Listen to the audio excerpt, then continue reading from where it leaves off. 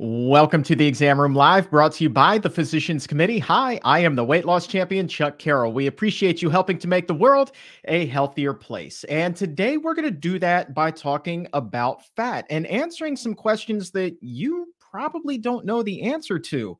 Really good one came across the Exam Room news desk today that I'm really hoping to get a good answer on. And that is, can healthy fat still cause heart disease and heart attacks? And what is the difference between good fat and bad fat? Is there really such a thing? And talking about fat, well, how does it affect fertility? And then on the other end of the spectrum there, how does it affect menopause? Can it affect your chances of becoming pregnant? And then later in life, how does it affect menopause? We have a lot of questions that we're going to be getting into here today about fat. And the gentleman who has all of the answers for us is the author of Your Body in Balance. He is Dr. Neal Barnard. So if there's a question that you would like to ask Dr. Barnard, go ahead and drop it in the doctor's mailbag. You can do that by posting it in the comments or in the chat box if you're joining us live.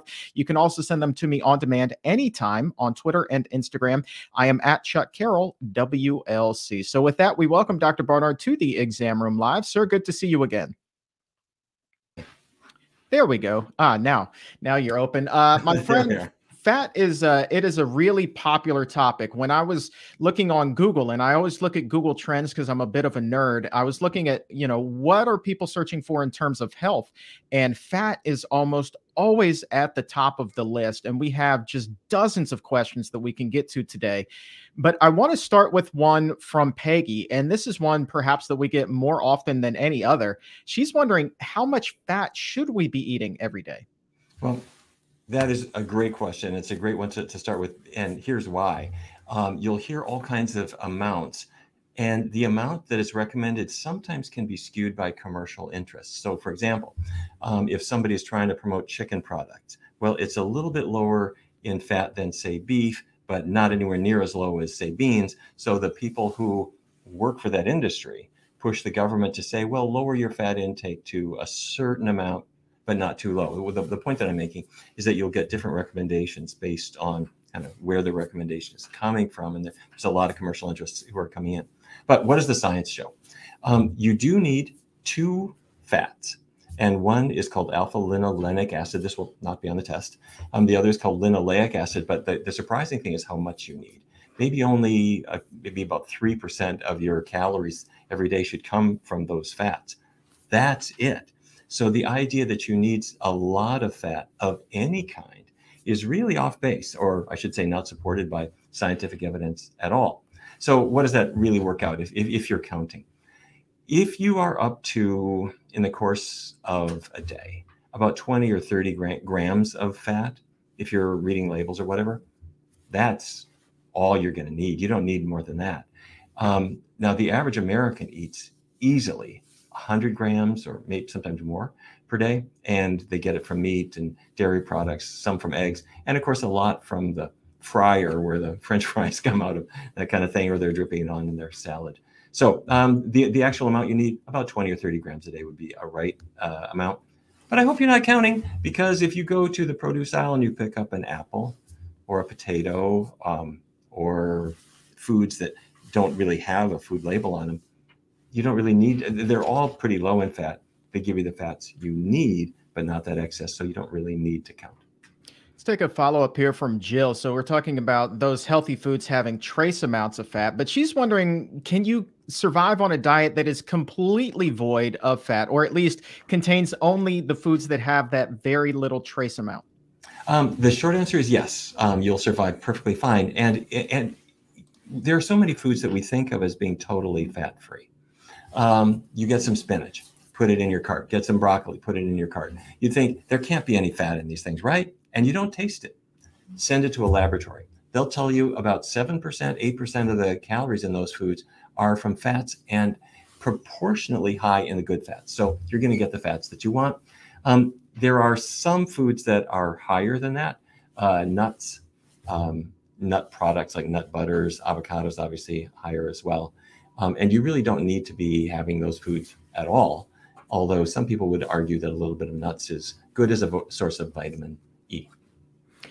Sweets here. Can you explain the difference between the fats that are found in steak and in dairy and the fats that are found in those nuts and even avocados that you were just mentioning? Sure. Fat to your eye looks like just one thing, but a laboratory can separate fats. You take the fat out of a steak, and some of that fat is saturated fat. And by the way, let me tell you where this word saturated comes from. It doesn't mean that your steak was saturated in it, although it might have been. What it means is that if you looked at the fat molecule under a powerful microscope, it looks like a whole series of carbon atoms, and then the atoms have hydrogen atoms stuck to them. And if every single place where a hydrogen atom could stick on that molecule is taken up, that's saturated. The molecule is saturated with hydrogen. And let's say there's one spot where the hydrogen is taken off, one available seat on the bus, so to speak. Well, that's called mono unsaturated. Or if there's a lot of spaces where the hydrogens are gone and could be attached, that's called polyunsaturated. Many spots where it's out there. So anyway, for anybody who wants to know where the words come from, that's where they come from. But what really matters is the one that's saturated fat. That has effects that the others don't have. It goes into your body. It causes your body to greatly increase your cholesterol. So anything that's got saturated fat, which is dairy, number one source, meat, number two source, and increasingly we're seeing coconut and palm oil added to things. They have the saturated fat that's going to make your cholesterol go up, and you want to avoid those. Oh, wait, but I forgot the crux of your question, Chuck, which is you said compare that to avocados. With avocados, it's monounsaturated fat. Gotcha. So Deanna's question here is how can you tell whether or not a fat is healthy? And it seems to me like the idea here is just to flip it over and look at the nutrition label, right? That's the best thing to do. You should really zero in on is the saturated fat part. And if it's if it's anything other than about zero, really close to zero, I would not have it. And where that really matters now, well, obviously, if you're following a truly healthy plant-based diet, the meat and the dairy are gone, and those are the big sources of saturated fat. But so many manufacturers are now using, as I mentioned, coconut and palm oil because they have a really long shelf life. They won't help your shelf life, but they last on the shelf a long time before they go rancid. And they have this kind of buttery mouthfeel, but they raise cholesterol levels. And I encourage people to not eat coconut oil or palm oil at all. So when you look at a product, if it's got it in it, I would suggest not buying it. You can't see them, but I will say that in addition to what you're saying, Chuck, is look at the label. The other thing you can look at is if the fat is liquid and it pours, that means it doesn't have very much saturated fat in it. But dairy fat, very thick. Coconut oil is like wax. So that's a clear sign that it's got a lot of saturated fat. Love this next question from Sam. Can healthy fats, if you eat a lot of them, still cause heart disease and a heart attack even? Yeah, I think so. And a lot of it has to do with how we define healthy. Unfortunately, you'll hear some people say fish is healthier than beef, for example. So you go to the store and you get wild-caught Chinook salmon. And you didn't look it up online and you ate it.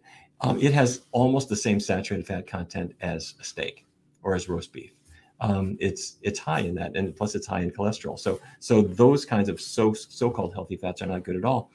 But let's say we're avoiding that, and we're even avoiding coconut oil and palm oil. What about, say, olive oil? Here are the numbers. For beef fat, as I mentioned, beef fat, all fats are mixtures. Beef fat is roughly half saturated fat, and the rest is different kinds of fat. So call it 50%. For chicken, about 30% of it is saturated fat.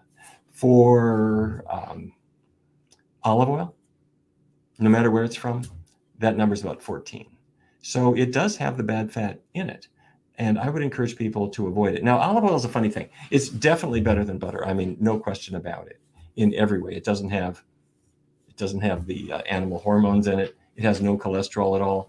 And it also has some natural compounds that might actually be biologically active in a good way, maybe blood pressure lowering effects, or maybe even effects that can help prevent heart disease.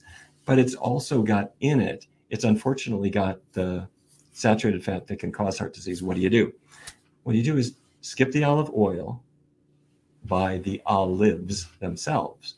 And the olives are higher in those healthy compounds and lower in the fat. Let's talk a little bit about olive oil here for a second. We did a show on this that was quite popular toward the end of last year, I do believe. And we were talking about all of these studies that have come out that are touting the health benefits of olive oil. And one of the points that you raised that I found particularly interesting was that perhaps these benefits come from the fact, as you said, it's better to use olive oil as opposed to Crisco or lard or something like that. And that's why you're seeing these health benefits in these studies. Here we are, say 6 months removed from that show. Would the same thing hold true?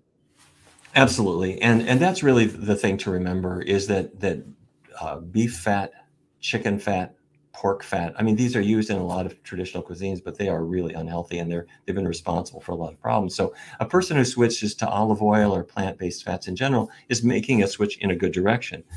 Even so, it's not as good as just avoiding those added fats altogether, to the extent that you can get away from them. It's more challenging in restaurants because the chefs are in love with their bottle of olive oil, as you can imagine, but getting away from them is a pretty good idea.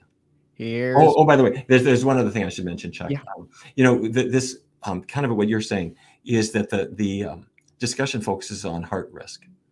And because the saturated fat content of olive oil is lower than butter, I mean, it's a better thing for your heart. However, if a person is trying to look for a diet for weight loss, adding all that olive oil, even if it's healthier than butter, it's not a low-calorie food. The calories in extra virgin olive oil in a bottle that came straight from Tuscany, it's still 9 calories per gram, exactly the same as in lard.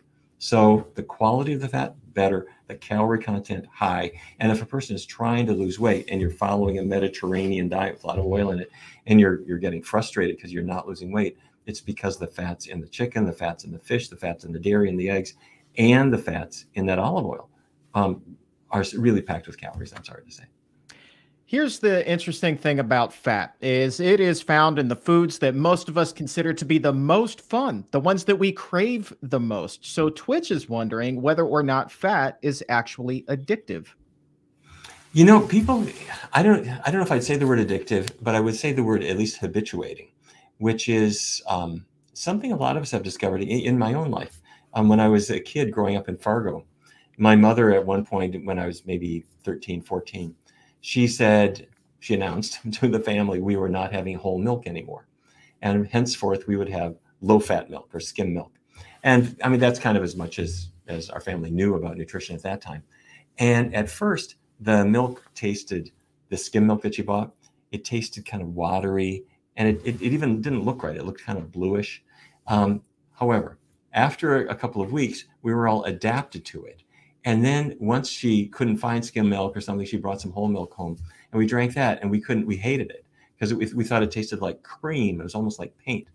The point is your taste buds accommodate to the fat level that they've been experiencing over the previous even 3 or 4 or 5 days.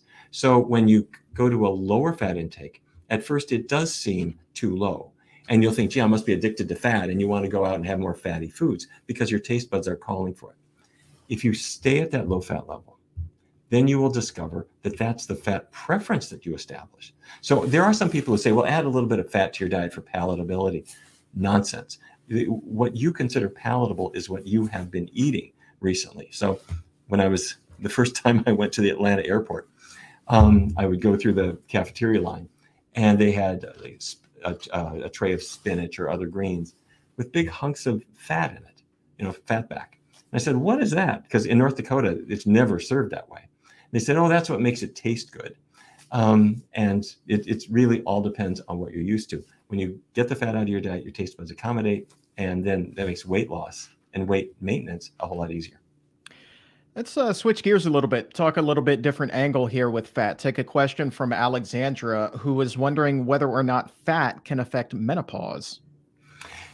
It can, and we don't have all the answers here. You know that we did a study with menopausal symptoms, and it was women who had hot flashes, a lot of them, and they were really suffering.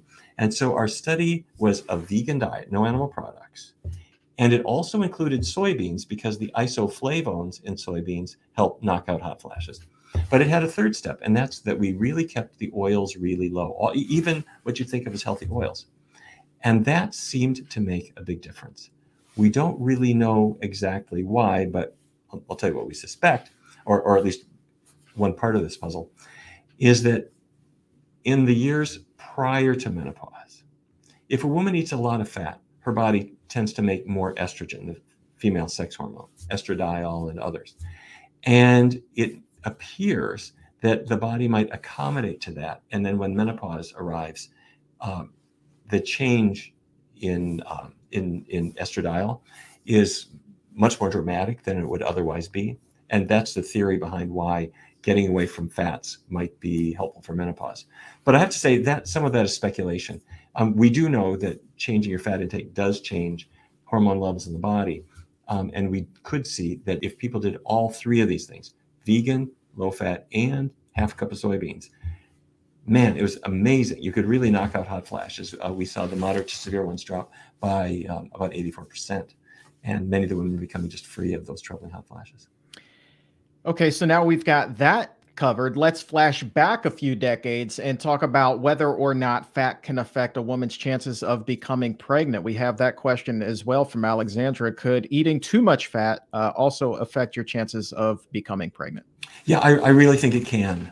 And I have to say, I'm glad this question came up because so many women, so many couples are struggling with fertility, and they're going through all kinds of testing and procedures that are invasive, and frankly, they cost a fortune in some cases.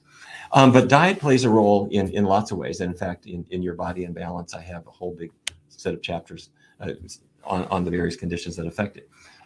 However, a couple of just real obvious things. If a person eats more fat has a lot of calories in it, 9 in every gram. So that makes it harder to lose weight. Does that matter? Hugely.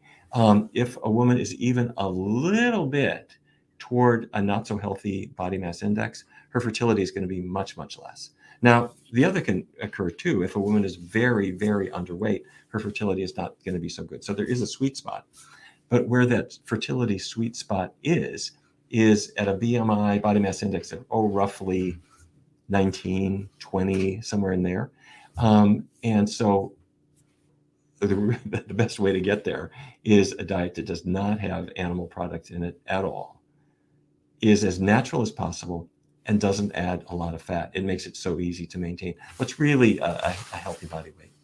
You know, we talk about fertility, we talk about pregnancy, 99% of the time, and rightfully so, we're talking about women. But now I'm kind of wondering if a gentleman is eating that standard American diet, he's struggling with his weight, he's got some pounds that he needs to lose. What does that do as far as his chances of, procreating? Does it lessen the chance? Oh man, great question, Chuck. Yes, in a couple of ways. First of all, let's say he gains weight, which is what happens to men and women over time, for the most part here in America, because of what we eat. As he gains weight, his body fat layer is expanding. That's what the added weight is. And fat cells are not just little bags of fat. A fat cell is a factory.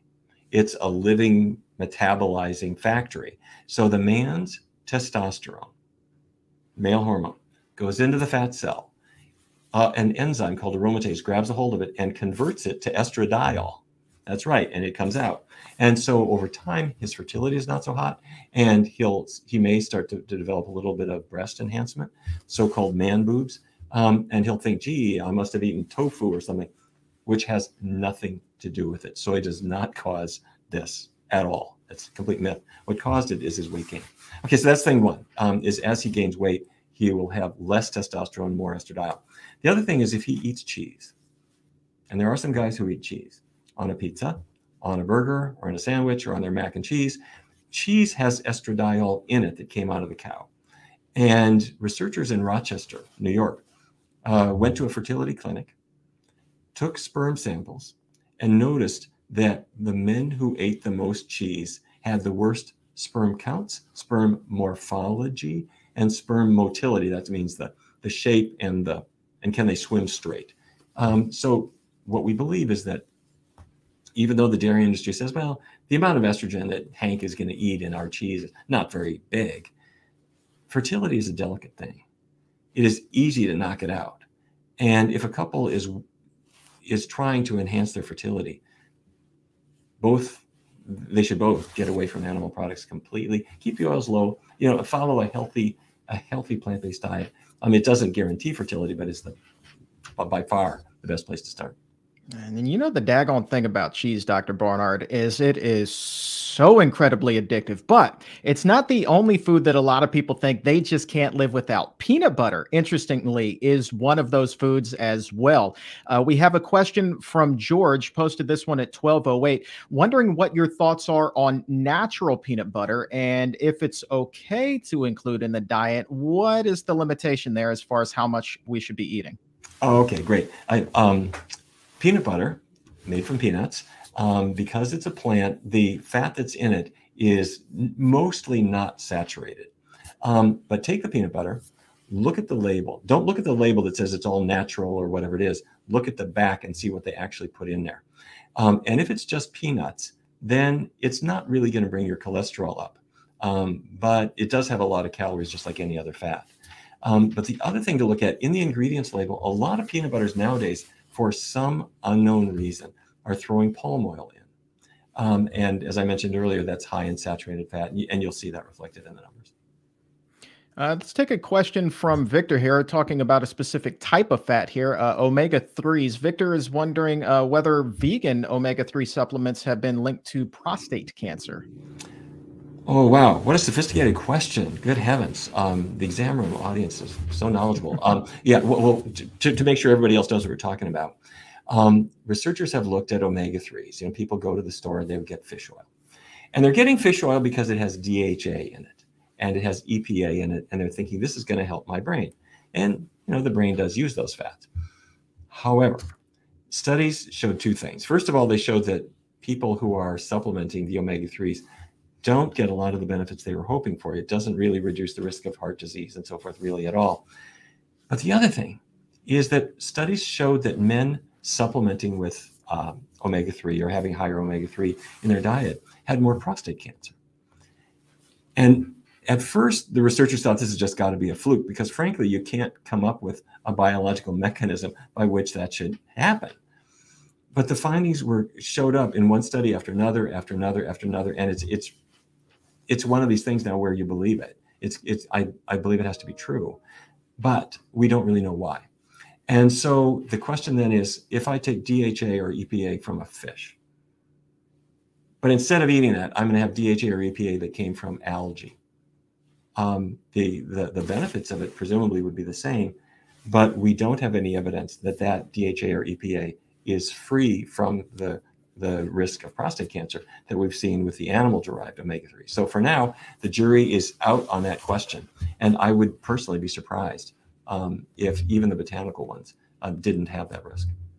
I want to say hi to Ashley and Heidi, who are able to join us live for the very first time. I appreciate you both being here and everybody who's tuned in worldwide today for the Exam Room Live. I love it. I love it. So many times we get these first-time viewers, and then they just make it that appointment viewing, Dr. Barnard. Every Wednesday at noon Eastern, they join us right here because it seems to me like the mailbag is just kind of this endless, bottomless pit where people want to fill it up with the questions because the amount of knowledge that's out there and the amount of knowledge that we want to get out there, it really is limitless. Do you still have the same kind of passion for nutrition and health as you did when you began your career? You know what we're discovering, Chuck? And the answer is yes. What we're discovering is way back when, a generation ago, we thought, well, the foods you eat might affect, your calorie intake, might affect your weight, might affect your cholesterol a little bit. And what has happened over time is that we are discovering an explosion of the applications that we have. It's not just cholesterol, and it's not just blood pressure, and it's not just diabetes, but it's also how much you can change things. A generation ago, we had no idea that you could reverse type 2 diabetes fairly reliably with a healthy diet change as long as you get to it early. And then, as you and I have discussed, we've found applications for women's health, for things like fertility, for things like menstrual pain and endometriosis, menopausal symptoms, skin health. And it's astounding to see all the things that diet will affect. I guess maybe we should have assumed that, because if you're fueling your car with diesel instead of the unleaded that it takes, it's going to make your exhaust bad and your acceleration bad, and everything's not going to work right. If you fuel your body with the wrong stuff, things are going to go badly. But to answer your question, no, I'm delighted to see the expansion of the data showing how we can use diets in a healthy way, the number of conditions that are improved by it. And I got to tell you one other thing, Chuck. A generation ago, if you went into a health food store to buy things, the cashier was named Sunshine, and they were playing folk music. They had a few products on dusty shelves, and the soy milk was a powder you had to like mix up and pour it on your cereal really quickly before it precipitated. Well, those days are gone. I mean, industry is stepping up with products that are frankly terrific. I mean, there's some things out there that you don't want either. But it is amazing to see the ways that you can have foods that are healthy and delicious, and the explosion of recipes and cookbooks and food experts is, I got to say, just a wonderful thing to see. That was such an accurate picture of the old health food stores too, man. I mean, my brain just flashed right back to those places. That's funny. Darcy is in a pickle. So I think that let's talk generally, not just about Darcy's situation. I'll preface by saying that because a lot of people probably find themselves in this same position. Darcy has lost a good amount of weight, but now has hit that plateau. For a number of months, just can't get that scale to budge after losing 25 pounds, eating a clean, whole food, plant-based diet. What else can somebody do to help get rid of that stubborn belly fat that just wants to hang on for dear life? Okay, great question, and you are not alone. First of all, congratulations on what you've done. The weight loss you've had, that's fantastic, and to have kept that off, that's great. And so now you're thinking, well, I want to go further. You didn't say this, but I would make sure that we don't go further without saying what is a healthy weight. And if people are wondering, am I where I should be? If you have any doubt, just look up your BMI online, your body mass index. That's your weight adjusted for how tall you are. So go into any internet search engine, put in BMI calculator, and a little machine will come up that says, how tall are you? You put that in, how much do you weigh? And it'll then tell you your body mass index. If it's between 18.5 and 25, that's the good range. So if that's where you are, that's fine. And there's no big health reason for getting lower. But I have to say, some people do feel better if they're not right at 25. They want to get down to 24, 23, somewhere in there. But if you're at 20 and somebody is saying you need to lose weight, I mean, they need a new eyeglasses prescription. I got to tell you, you're already you're already doing fine. But let's say your BMI is elevated and you want to lose weight more. And if you have eliminated all animal products, if you haven't eliminated all animal products, that's step one. But let's say you have. Now do a search and destroy for fats in the diet. And the reason for that is that every gram of any kind of fat, not just animal fat, but even say peanut butter or avocados, every gram has 9 calories in it. So peanut butter, almond butter, nuts themselves, if you're having more than just tiny trace amounts, they're going to slow down your weight loss too. And what you'll discover is if you're using those for satiety and you just kind of set them aside or have them in much smaller portions, you'll discover that your weight comes down to a new set point and your tastes and desires come to hit that same set point, and you start to like the new diet that you're having. So you've now got more grains, more fruit, more vegetables, more beans, less of the fatty nuts, guacamole, salad oils, and cooking oils. In your book, Your Body in Balance, you cover endometriosis quite extensively. Jojo at 1229 is wondering what the connection is between endometriosis and fat in the diet. I'll tell you what we believe. And just so that people know what we're talking about, the endometrium is a thin layer inside a woman's uterus. That's the layer where, if she's pregnant, that's where the little embryo attaches. So the endometrial layer is supposed to be this layer inside her uterus, but in this disease called endometriosis, the cells have somehow escaped, and endometrial cells are now outside the uterus. They're implanting on the ovaries and the fallopian tubes and the intestinal tract, and they make you just miserable. Okay, so here's where fat comes in. When a woman eats more fat, her body makes more estrogen. We don't know why, but it happens. Tufts University researchers proved this back in the 90s, bringing women in, feeding them more fat, less fat, and you could show their estradiol levels just go based on the amount of fat that they're eating. Same with fiber. If you increase fiber, estrogen goes down, okay? So your average American eating a lot of fat, not much fiber, has a higher estrogen level in her blood, and the problem is the estrogen fuels the endometriosis. Don't take my word for it. If you have this condition now, stick with your doctor and so forth. But for the next couple of cycles, try this experiment. No animal products at all. 0. Keep oils to a bare minimum. Don't cook with them. Use non-fat cooking techniques. Skip the guac, skip the nuts, skip the salad oils. And do this as an experiment for about 3 cycles, 3 months, and see if you don't feel better. What you've done with the diet is you've reduced the estrogen stimulation on those cells, and at least theoretically, you ought to be better. And if you are, come back into the exam room and let us know.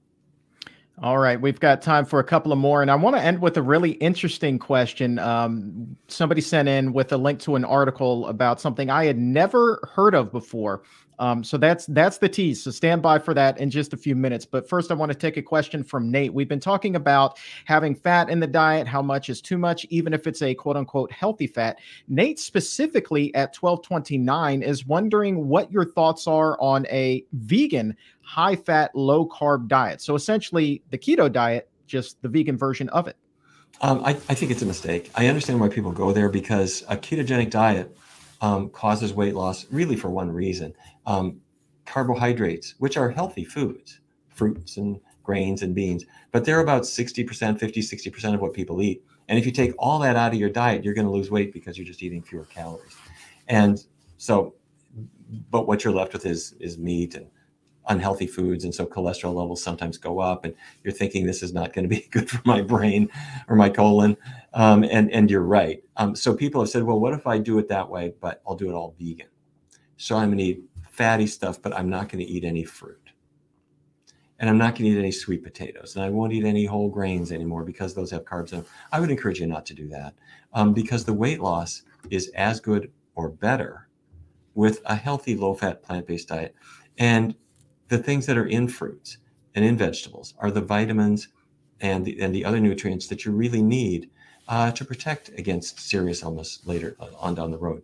So there are people who are experimenting with these fatty vegan versions of an Atkins diet. But my suggestion is that we go back to kind of the old tried and true, which is beans, grains, vegetables, fruits. Keep the oils really low, and you'll hopefully reach your weight goals. Talking about omega-3s a little bit earlier, EE at 1230 wondering specifically about flaxseed. How much is too much when it comes to flaxseed in the diet?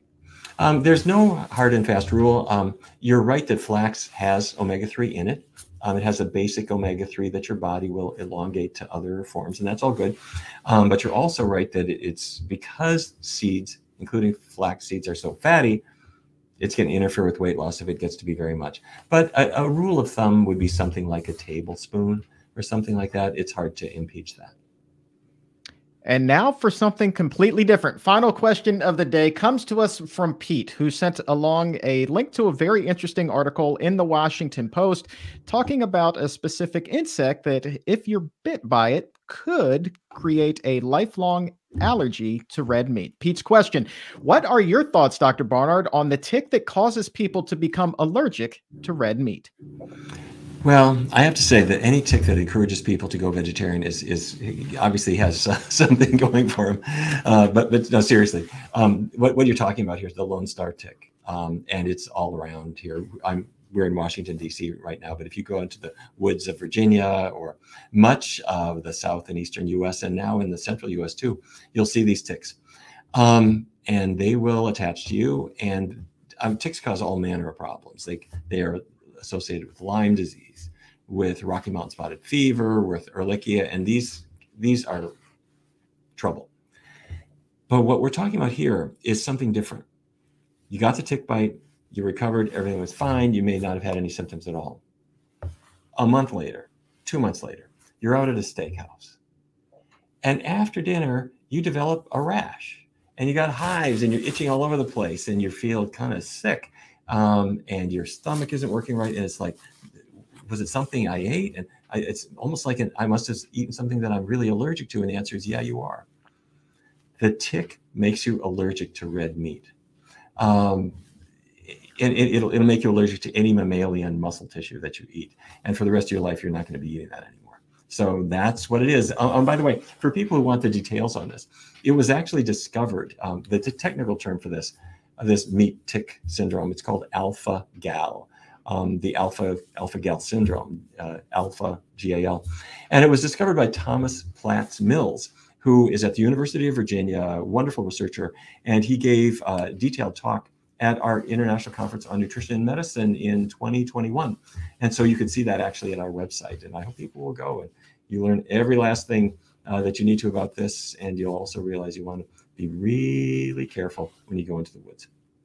And you really do. You learn a little bit about everything at ICNM. That's coming up this year, August 18th through the 20th here in Washington, D.C. So pcrm.org/ICNM is the place to go for a full list of the 30 plus speakers we're going to have this year at the conference. You can register, save your seat today because space is limited. There are only a certain number of tickets and it's always a full house. And we're so glad to be able to do this back in person this year. I think it's going to be a fantastic 3 days. It really will. And actually we're socially distancing still. And so we normally have about 1,000 people at it. We're going to have to limit it more than that, I'm sorry to say. But we're still going to have a really healthy crowd. And we're really looking forward to it. We're having 2 presentations on COVID and nutrition, all the new findings that came in about how diet can affect the risk of severe COVID. We have lots of other terrific presentations. I think it's going to be our best one ever. And the other thing, I hope it's okay that I let the cat out of the bag on this. We are unveiling our Universal Meals program, which has meals that work for basically everybody. And we are going to have kind of the equivalent of tasting stations so that you can try foods like you have never had before. It is going to be so fun. Dustin Harder, who's been on the exam room many times, is going to be there unveiling Universal Meals. It is going to be so fun. You just broke a little news. I did not know that there was going to be a tasting station. That is well worth the price of admission alone. Oh my goodness. Okay. Now I'm doubly pumped. This is going to be fantastic. It's going to be great. In fact, not just one tasting station. We're going to have all kinds of them all around, and people are going to rate their favorites.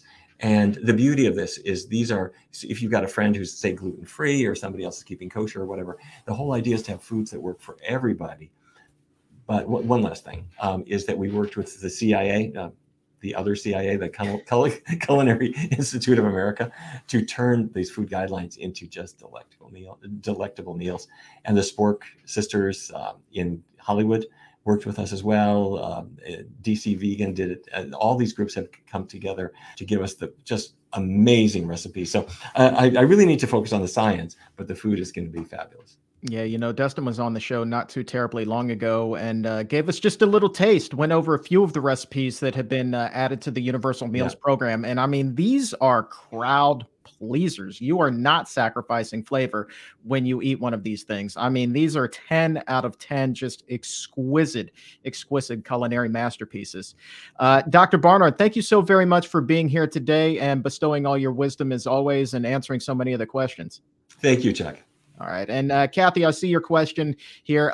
No, you do not have to email your questions. We just only have enough time to get to as many as we can, but it's not always every single one of them. So if we did not get to your question today, go ahead, keep on posting it in the comments or in the chat. We do see every single one that comes in, and we do our very best to get everybody an answer on every single show. So go ahead, keep posting it. You can also send them to me anytime, again, on social media at Chuck Carroll WLC. And the final question today, we had a few people wondering, where can they find a good plant-based doctor in their area? Well, the good news is the Barnard Medical Center offers telemedicine visits in a large portion of the country. So if you're looking for a good plant-based doctor or dietitian, that is a great place to start. So you can log on to barnardmedical.org or call 202-527-7500 for a full list of states where services are available, or even schedule your appointment today. So barnardmedical.org or 202-527-7500. And lastly, today cannot wrap up the show without also giving a huge thank you to the Gregory J. Ryder Memorial Fund for their their continued support of the Exam Room Live and the Physicians Committee. You know, the Gregory J. Ryder Memorial Fund supports organizations just like ours that carry on Greg's love for animals by promoting plant-based health and working to end animal abuse while emphasizing programs that promote systemic change and also benefit people. Just phenomenal group. You can visit them online right now, the Gregory J. Ryder Memorial Fund at gregoryryderfund.org. That's Gregory Ryder, spelled R-E-I-T-E-R, fund.org. And for today, my friends, that is all the time that we have. Again, thank you, Dr. Barnard, for being here and helping to raise our health IQs. And to the crew behind the scenes that makes the magic happen, thank you guys, as always. And to you, exam roomies, thank you for sending in so many wonderful questions and making the Exam Room Live the special, special thing that it is. For everyone here at the Physicians Committee, I am the weight loss champion, Chuck Carroll. We'll talk to you again soon. But until then, keep it plant-based.